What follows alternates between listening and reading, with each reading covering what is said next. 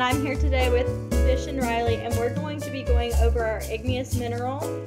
We were given olivine, which is a nesosilicate with the general formula A2SiO4.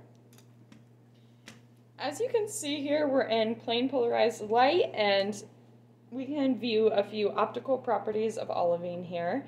As you can see, it's clear with a very slight green tint. And you could say that that slight green tint is actually due to the pleochroism. It does display little to none of clear to the weak pale green that you can see up there for pleochroism. As for cleavage, it has very poor cleavage, and it goes in two directions. And you can see it has granular masses for habit and a very high relief mineral.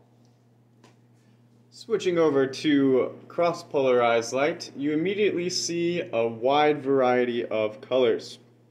Olivine is distinct from many minerals in this way due to its varying colors. As it rotates, you'll see that it has a parallel extinction. It does not have any twinning and has a positive sign of elongation. Back to the colors, if you zoom in on the edges, you will notice that it has 3 different color changes, indicating that it has a third order birefringence, which is a lot higher than most. Zooming in here, you'll be able to get a good look of that. See, 1, 2, 3.